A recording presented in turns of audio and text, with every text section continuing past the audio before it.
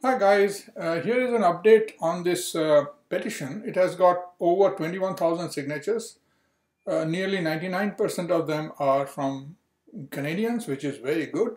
Copies of it has been sent to the ministry and more will be sent, not just to the Prime Minister and the Ministry of Health, but also other elected public servants and institutions. Meanwhile, it is also beginning to attract some attention farther afield in USA and in Europe, and along with it, it is now drawing attention from some pro-Monsanto trolls, and they use their usual tactic, which is stay away from the subject and start attacking the scientist or the messenger, in this case Anthony Samsel. Now, what do I mean when I say they stay away from the subject? Well, there are two subjects here. One is the main one, the petition, and that says that safety test documents, toxicology test documents on glyphosate, which involves exposing animals to this chemical and then measuring their health parameters and comparing them with another group of identical animals that are not exposed to glyphosate, and using these data comparisons as the basis to prove the chemical is safe or unsafe. This is the record and the data that Canadian people do not have access to. That's what I believe. I am also in continuous talk with the government on Access to Information Act, and I know that this is not out and they have 100,000 pages of data. They cannot send me a copy because of confidentiality, but I have a right to see. I can come to Ottawa and sit in their reading room and blah blah. So all this is going on, and I also know that American people do not have access to this data either. So now, if you have proof that this safety test data, raw data of this toxicology test has been made public for American citizens or even Canadian citizens or even any other citizens, and then show us this data where it is available, where it is made available to the people, then show it. If you don't have this information, just shut up, because this petition is asking for this information.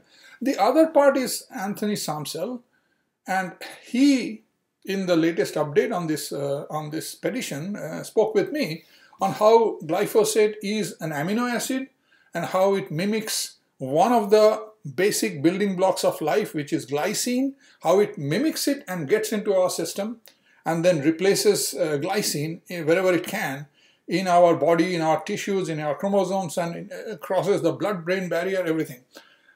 Why? Because glycine can do all that, and this one mimics glycine. Now, if you have proof that glyphosate is not an amino acid, if you have proof that it does not mimic glycine, if you have proof that it does not accumulate in the body, and by proof I don't mean some idiot's opinion about it. Proof means raw data. Show somebody tested for it and then found no trace. How do they test that glyphosate is or is not accumulating in the body?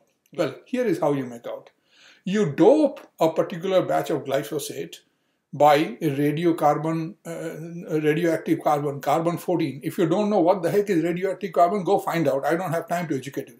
Now, you make that, and that becomes a radioactive molecule of glyphosate, which can be now traced because it radiates and therefore leaves its signature footprint, and then you feed an animal with it, and then you check the animal which did not have traces of this before the feeding and now begins to have, first of all in its digestive tract, and then you begin to find it going into all kinds of places, including, for instance, the blood chemistry and in the bone marrow and the tissues and the organs and the heart and the bloody brain and all that. That is how you prove that it gets into our system, or proof that it doesn't get. It all stays in here and goes out.